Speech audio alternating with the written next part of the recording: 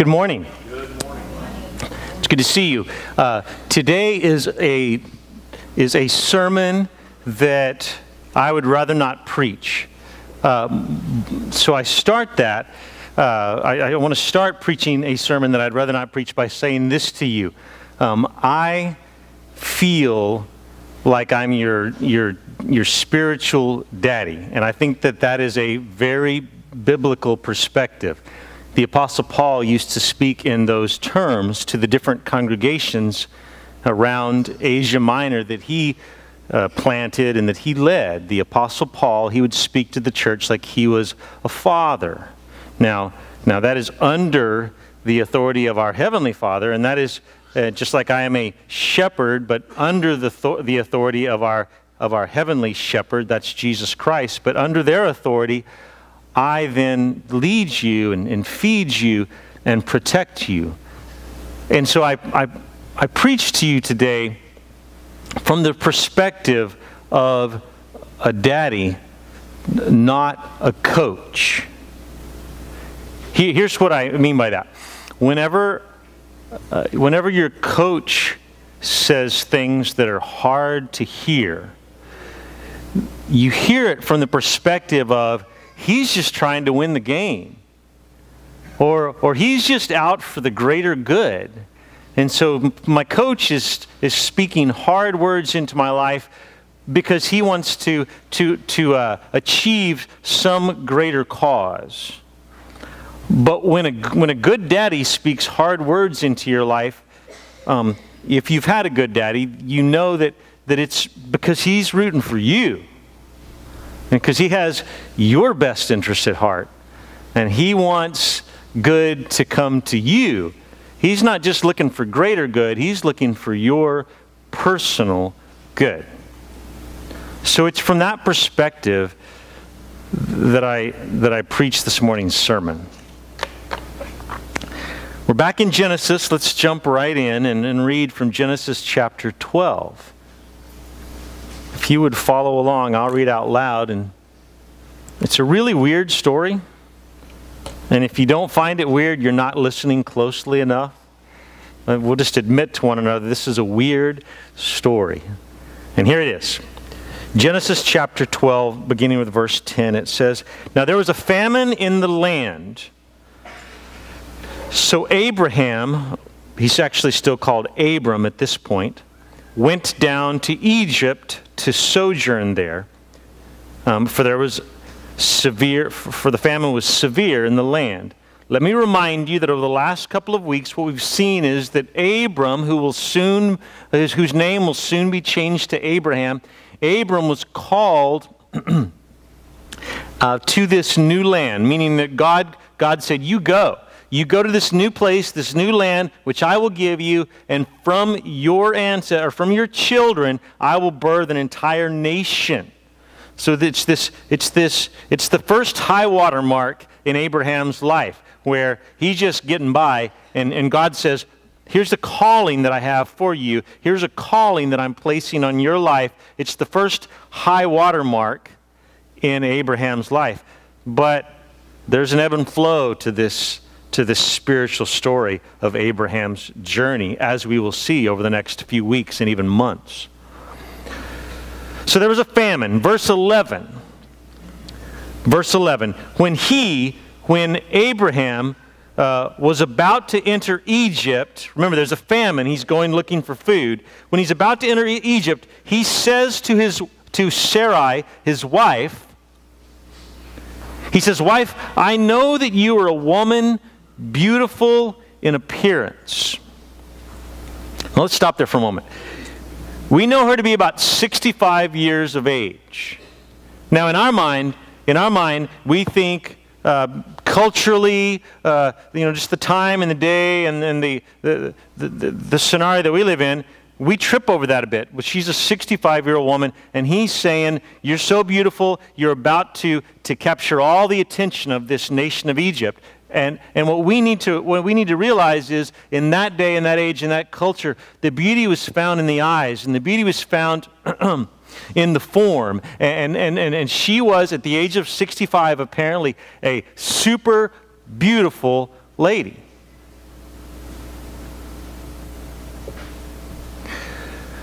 When he was about to enter Egypt, he said to Sarai, his wife, I know that you are a woman beautiful in appearance. And when the Egyptians see you, they will say, this is his wife. And then they will kill me. But they will let you live. Say you are my sister. Tell them you're my sister, that it may go well with me because of you, and that my life may be spared for your sake. So verse 14, when Abram entered Egypt, the Egyptians saw that the woman was very beautiful. And when the princes of Pharaoh, that's their king, that's their leader of the nation of Egypt, when the princes of Pharaoh saw her, they praised her to Pharaoh. And the woman was taken into Pharaoh's house. And for her sake, Pharaoh dealt well with Abram. And he had sheep. He gave him sheep and oxen and male donkeys and male servants and female servants and female donkeys and camels. But the Lord afflicted Pharaoh and his house with great plagues because of Sarai, Abram's wife. So Pharaoh called Abram and said, what is this that you have done to me, Abram? Why did you not tell me that she was your wife? Why did you say she is my sister so that I took her to be my wife? Verse 19. Why did you... I'm sorry, the second half of verse 19. Now then, here is your wife. Here's your wife. Take her and go. And Pharaoh gave men orders concerning him, and they sent him, Abram, away with his wife and all that he had. This is the word of the Lord. Genesis chapter 12. So what we have today, there's really no better way that I can think to summarize. What we have today is a story of Abraham, in a sense, prostituting his wife, giving her orders which she followed, giving her instructions which she agreed to, that his life might be spared, so that he might receive a lot of goods and donkeys and money and servants, and that's really what we have today. That is the story we have today. And it goes against everything that God set out for us as a human race in Genesis chapter 2. Remember, in Genesis chapter 2, 10 chapters ago, God said a man will leave his father and mother and hold fast to his wife. God said that is prescriptive. This is the prescription for joy, is that the husband will hold fast to his wife. And this is yet again, early in Genesis, this is yet again another example of how perversion goes against the grain of how God has designed us, the human race. But there are many other examples in Genesis. I feel like today is a good day for us to talk about this, because in Genesis, over the next several months as we continue to study, there are so many examples of sexual perversion, of going against this truth that God had laid before us as a human race. So Genesis, as we study it, Genesis should not be read thinking that these perversions, that these stories, like the story that we read today, are the new standard, or the new normal. They're not. They're perversions. That gut instinct that you have that says, that's not right, you should listen to that, because that's not right. These perversions, the story of Genesis is this. Lest you've forgotten, the story of Genesis is this. The story of Genesis is a broken people who recycle their brokenness over and over again generationally, a broken people who are in need of a Savior, namely Jesus Christ. Now let me ask you, is that not our story? Isn't that our story as well? We are a broken people who recycle our brokenness generationally. We pass it down to our children, then they pass the brokenness down to their children, and we are a people in need of a Savior. And that's the story of Genesis, and that's the story of my life, in your life. So sexual sin, sexual perversion is not a new development. I mean, it would be silly for us to even think that it might be. Obviously, it's old, like as old as the ages. And so I probably shouldn't be surprised. I'm not even that old. I probably shouldn't be surprised that sexual perversion is a part of the church as well. But I always am. And we could say things like we live in a new era, or times have changed, or whatever, and that would be true in a sense. We do live in a new era, and times have changed, and sexual perversion is the norm in our culture, no doubt about that. But that's not really new, is it? I think if there's anything that has changed in my lifetime, maybe just a little bit, is that sexual sin has become a bit more of the norm in the church. Just a little bit more accepted. And I suppose that happens by degree from one generation to the next. But it ought not be. Things have changed, but God has not changed. So I want to just briefly, quickly is maybe the better word, I want to quickly make the overwhelming case, I believe, that the Bible unequivocally commands us to flee all forms of sexual immorality. I want to make that case, but then mostly what I want to do is I want to give you an antidote. I want to encourage you going forward. But lest we're unsure of what the Bible actually says, let's take a brief but quick and thorough look. The Bible, the New Testament, has much to say, is my point. Much to say about sexual sin as it relates to the Christian. Those of us who have committed our lives to Christ. If you think that your sexual sin, maybe it's the pornography that you have engineered into your life in such a way that you think you're untouchable, and your spouse or your friends will never figure it out.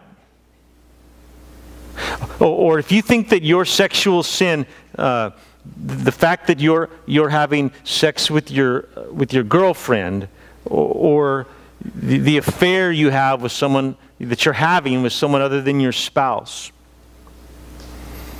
If you've come to believe that the Bible doesn't speak much about that, then you're wrong.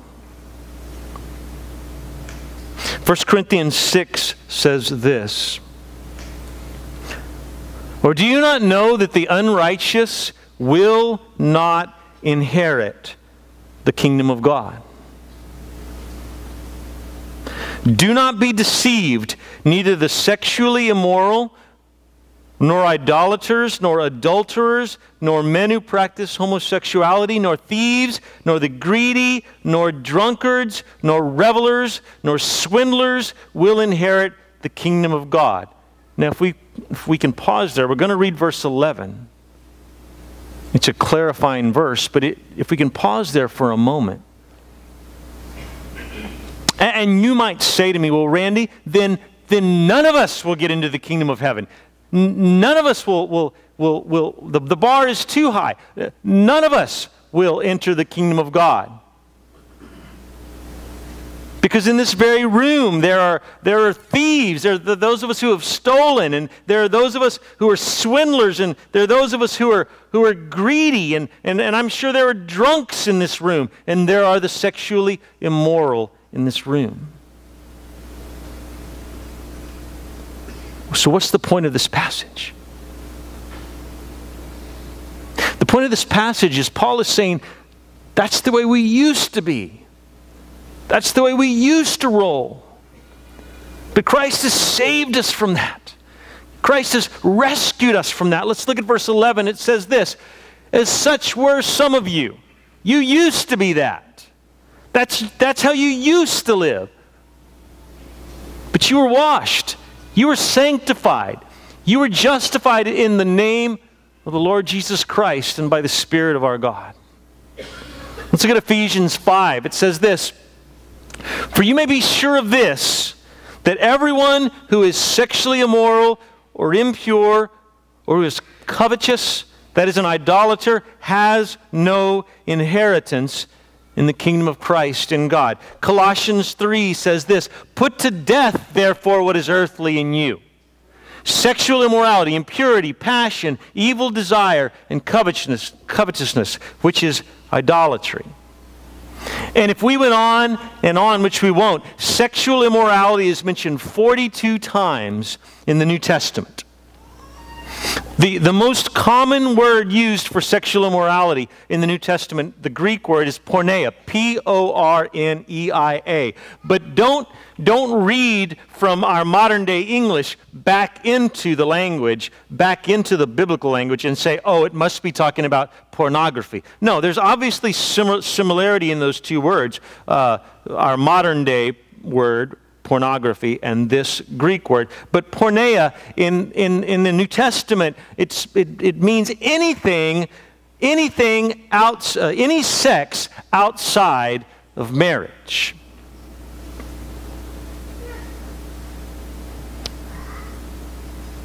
One of our distinctives at River Church is that we preach grace. And then we say God is a God of grace. And we say that if you are a son of the living God, then you are forgiven. And if you are a daughter of the living God, then the old is passed away and the new has come. And you are a new creation in Christ. And you are no longer condemned. No one can condemn you. And we preach grace here at River Church. And God is a God of grace. And what I want you to hear is you have nothing to fear if you're a child of God. But today I must warn you. Don't reverse engineer God's grace into your life. In other words, don't say, I'm going to choose to sin because I know God is a God of grace. I know He will forgive me. That is a deadly mindset. In love, I must warn you that to presume on God's grace in your life can lead to serious sinning. And your serious, premeditated sinning, it brings eternal consequences. Hebrews 10, let's read that. It says, for if we go on sinning deliberately, probably a more accurate word there, English word would be willingly. If we go on sinning deliberately after receiving the knowledge of truth, there no longer remains a sacrifice for our sins, but a fearful expectation of judgment and a fury of fire that will consume the adversaries. My gosh, what in the world does that mean? Doesn't sound good, does it?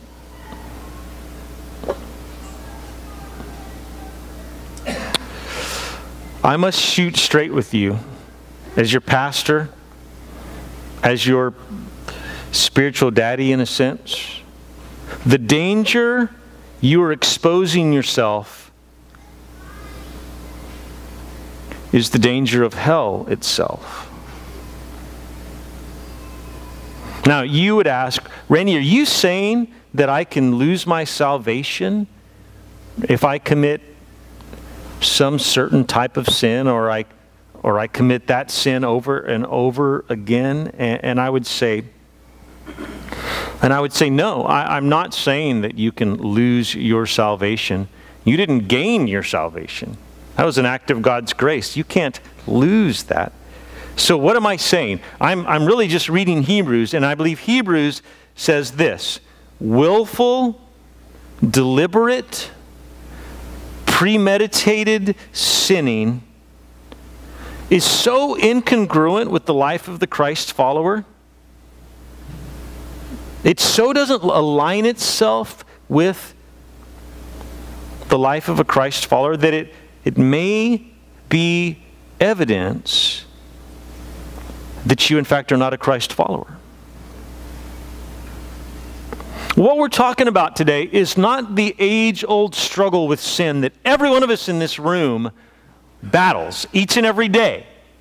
Every one of us, we battle against the lust of the flesh and the lust of the eyes and the pride of life, and every one of us, we struggle. Remember, it was the Apostle Paul himself who said this: I do the things that I do not want to do. What's he talking about? He's talking about sin. The Apostle Paul himself, who wrote much of the New Testament, he says, I get up in the morning and I sin, and I didn't want to do that. I was trying not to do that, but I just fell flat on my face. I need you, Jesus. I need you today. Okay, that is the struggle. That is the struggle against sin that every one of us as Christ followers fights. And it includes the struggle against sexual sin. What Hebrews is talking about is a willful, happy, deliberate, premeditated act of sin. Actually, I said that the word deliberate could potentially be more accurately interpreted as willing, or translated rather as willing. And here's one of the reasons I say that. The same word, the same Greek word, is found in 1 Peter 5:2. We're not going to project it, but we're not going to project the 1 Peter passage. But you remember this passage in 1 Peter. It goes something like this: shepherd his flock willingly, not out of a sense of compulsion. Okay, that is a positive use of the word deliberately or willingly. It's saying that when a pastor is Peter's apparently saying, look, when you are a pastor, don't do it begrudgingly, or don't do it like for money or for out of obligation. When you pastor a church, don't do it like for some other like because you want to get credit, or you want to prop up your own name. He says when you do it, when you shepherd the flock, do it willingly, like happily.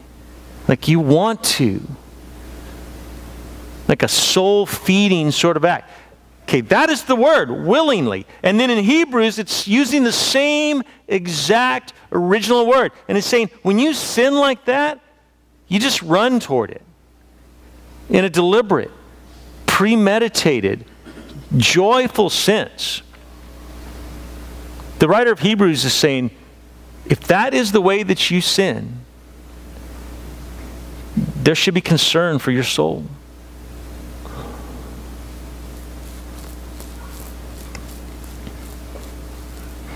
Romans chapter 8 says this: for if you live according to the flesh, you will die. But if by the Spirit you put to death the deeds of the body, you will live. What is Paul saying here? He's saying you should kill sin, right? That's what it means to put sin to death. Now, you don't kill friends. If your sin is your friend, you will not kill it because you don't kill friends. Nobody does. You kill enemies.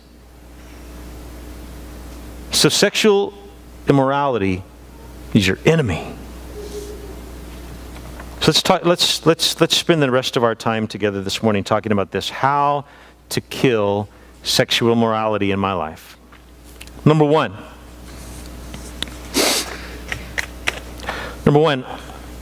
encourage you to celebrate the new you. What does that mean? Celebrate the new you. Here's what I mean. According to the Bible, the new you is someone who is no longer a slave. Paul says in several instances, you used to be a slave to sin. You used to have to sin. Look, do you remember those days? Especially if you didn't come to Christ until like later in your adult years, then you probably remember those days where it was like you couldn't help yourself. I mean, you had some interest in doing good things and helping people out, but for the most part, when it came to sinning, it was you were a slave. Like you said, I don't want to do that, and you would do it anyway because according to, it's a Christian ethic, it's a Christian teaching that people that are not Christ's followers, you're a slave to sin. And Paul says, that's what you used to be, but no longer. That old you is dead. The new you is alive, and so we celebrate the new you. Romans 6 says it this way. We know that our old self, that's the self that couldn't help itself. Remember that self? The old self was crucified with Jesus in order that the body of sin might be brought to nothing, so that we are no longer enslaved to sin. You know what that means? I get pushback on this sometimes, but I really do believe this. It means that you don't have to sin anymore. You don't have to sin anymore. It means that when you sin, you choose to sin.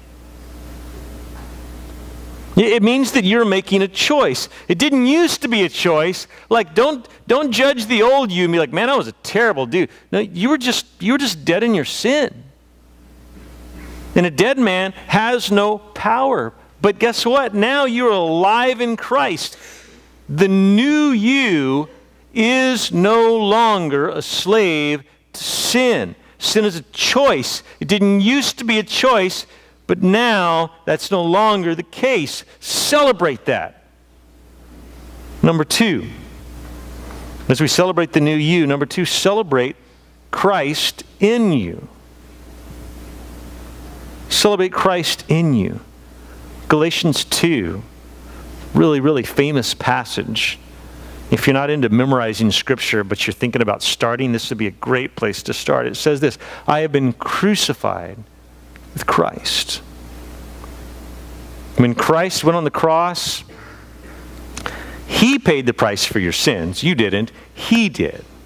But in another sense, when He was crucified, you were crucified, meaning it is no longer I who live. It's Christ who lives in me. It's no longer my passions and priorities. Now it's Christ's passions and Christ's priorities. And the life I now live in the flesh, I live by faith in the Son of God who loved me and gave Himself for me. The good news is this. Christ now lives in you. Celebrate that. Celebrate Christ in you. What does that mean? That means that everywhere you go, Christ goes. Scary thought. Scary thought. Everywhere you go, Christ goes. And you drag Christ into the gutter when you go there. Number three, rebel against the lie of sin. What is the lie of sin? Don't answer out loud, but what is the lie of sin? It's pretty simple. The lie of sin says this. It's no big deal. It's no big deal. 1 Corinthians 6 says this.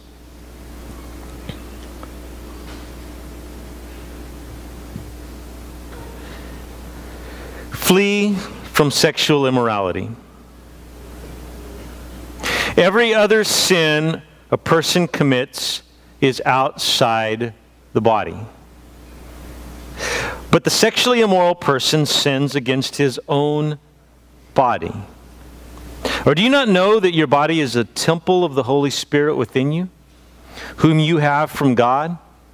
You are not your own. For you were bought with a price, so glorify God in your body. I only gave you the first part. You are not your own. You're not your own. You were bought with a price. The lie of sin is it's not that big of a deal. The truth of Scripture is this. There is a uniqueness to sexual sin, and I believe Paul teaches in several ways that sexual sin is unlike any other sin. There's a uniqueness to it. There's a sense of it being so personal to the degree that Paul says every other sin is outside the body. But this, it's not just talking literal, it's talking figurative. It is at the core of who you are. It pulls, it tugs, it changes who you are at the very core, the very fabric of who you are. And the lie, ironically, the lie that we fall prey to most often is it's not that big of a deal. Rebel against that lie. Number 4, do not plan to sin. And if you're in the middle of planning sin right now, you know exactly what I'm talking about. Do not plan. In other words, do not equip yourself for sin. This is the biggest tripping point that I see in a lot of people's lives. You'll tell me that you do not want to sin, and yet you haven't changed your patterns, the places you go. You are continuing to equip yourself, planning to sin. Romans 13 says this, Let us walk with decency as in the daylight, not in carousing and drunkenness, not in sexual impurity and promiscuity, not in quarreling and jealousy. Verse 14, but put on the Lord Jesus Christ, and it says, make no plans to satisfy the fleshly desires. Let's talk about that. What does that mean? How do we make plans to satisfy the fleshly desires? And you know, if I can just chase a rabbit for a moment, as I was planning this sermon this week, I thought, as I normally do, like I should tell some stories from all my years of being a pastor. But frankly, my stories are so gut-wrenching from all my years of leading churches that I don't even want to tell the stories. And I thought, well, I could give in the way of examples, but I don't think you need examples. I think that it only fuels the fire of our imagination. And so today we just kind of talk about the facts. And so, but I need to give a little bit of example in this case. What does this mean that we should make no plans to satisfy the fleshly desires? How do we plan to sin? Well, one of the ways is the places that you go. The places that you go literally, like you walk there, you drive there, you visit those places, the places that you go. If you say that you no longer want to sin in that way, but you don't change the places that you go, literally, physically, then you're planning to sin. But there's another way in which we plan to sin, and that is the places that you go virtually. With your TV screen or your computer screen or your telephone. And the Apostle Paul says to us, don't make plans. Don't lay it out.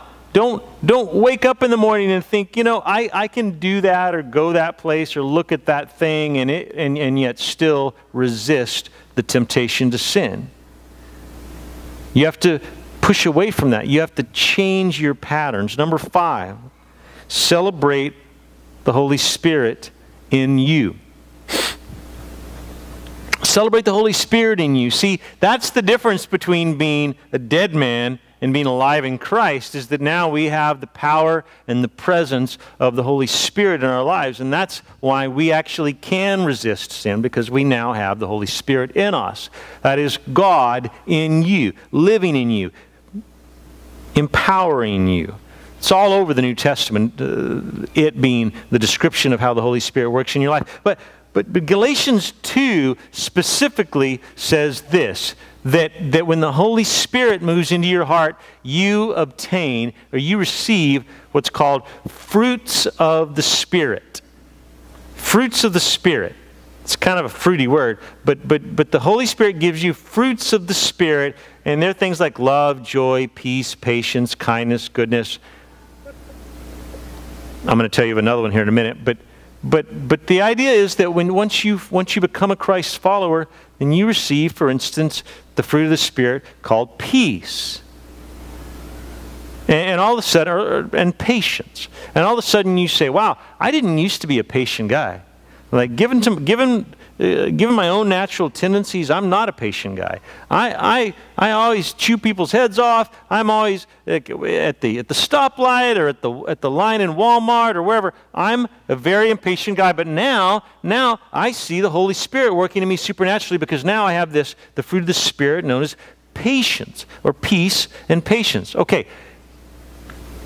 With that understanding that the Holy Spirit in us, we receive fruits of the Spirit. One of the fruits of the Spirit that I have not yet mentioned is this: self-control. Self-control. Now, I believe if we look at our lives and there is a complete absence of the fruits of the Spirit, that should concern us. That should give us pause. And so if you are a Christ follower, then one of the fruits of the Spirit is self-control. And so if you have no self-control, what you have to ask is, what does that mean? Should that concern me? And you have to do some soul searching. And you have to pray, God, if the Holy Spirit is real and alive and active in my life, then give me self-control. And then what do? You celebrate the power, the presence of the Holy Spirit in your life. Number 6, celebrate the power of community. You can look this verse up later. We're not going to read it, but Hebrews 3, verse 13. It says this. It says that we should exhort one another daily. The church. What is that word, exhort? We don't really use that word. It means this: we should urge and encourage and warn one another on a daily basis. So like I have the other 3 elders. We're a church that's led by 4 elders, pastors. I have 3 other elders who speak into my life on a regular basis. I have a couple of men in Texas at other churches. They pastor other churches, and I call them when I have problems. Really, 3 other pastors. I've been in touch with all 3 of them this week, asking them to speak into my life. Because we are encouraged to live in community. And my community, most closely, are the elders here at River Church. But then I've got 3 other pastors that I know well, and they know me well, and I live in community. And this verse says that on a daily basis we should be speaking into one another's lives. On a daily basis we should give one another permission to speak into one another's lives. You know what the biggest hurdle to that is? Pride. We say, nobody's going to tell me what to do.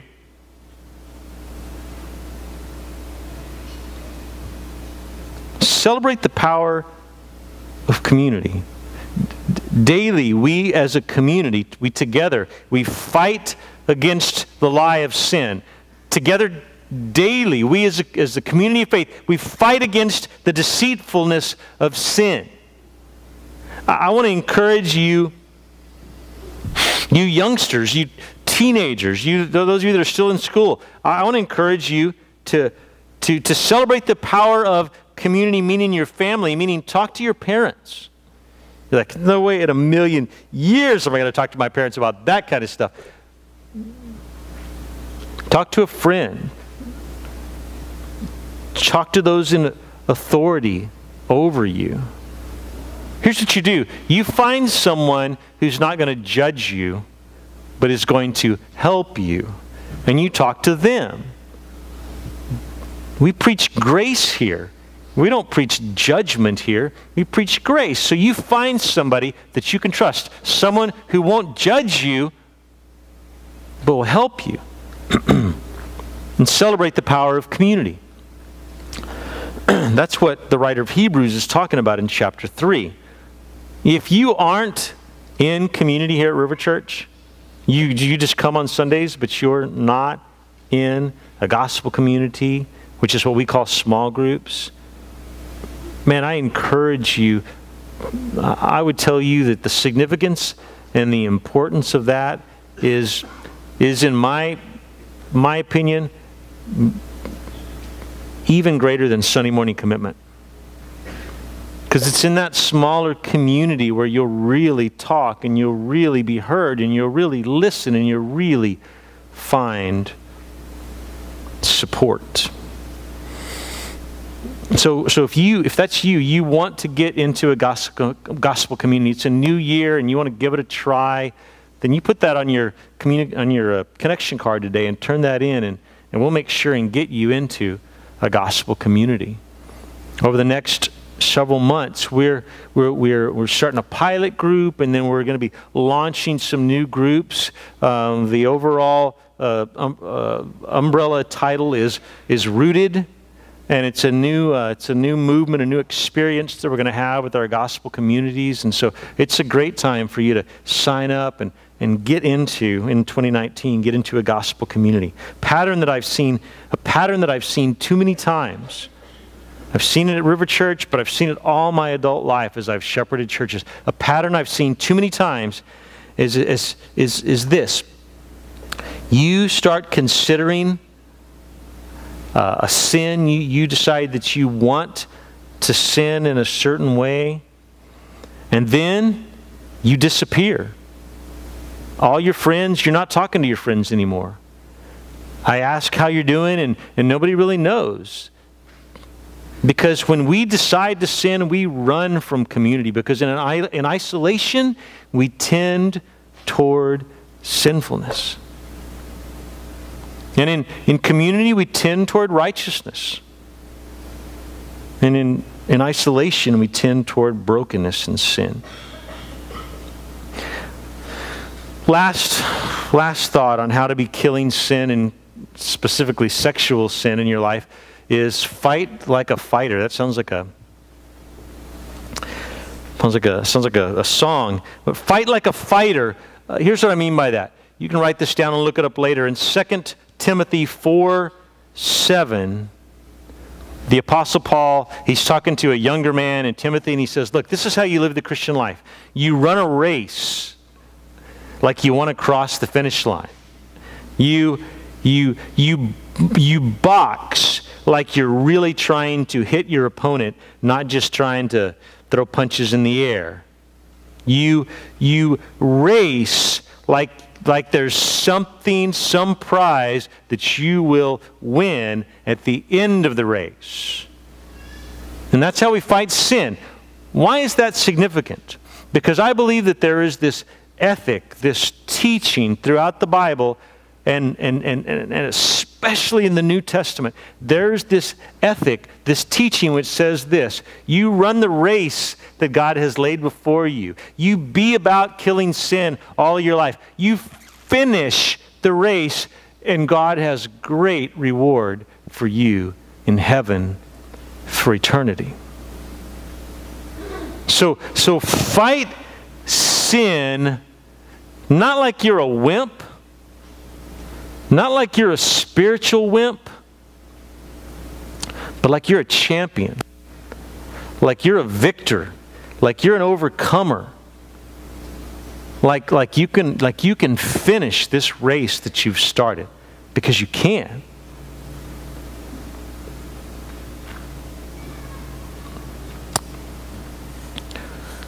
I've read other good pastors say something this week, and I believe it to be true, and that is this: the root, the foundation of sexual sin is pride. It's pride that causes me to think too highly of myself. It's pride that causes me to think I can't really confess my sins to anyone, because then you'll think less of me. It's pride. We tend to think that the root of sexual sin is our urges. But you know what? You can control your urges. The root of sexual sin is really pride.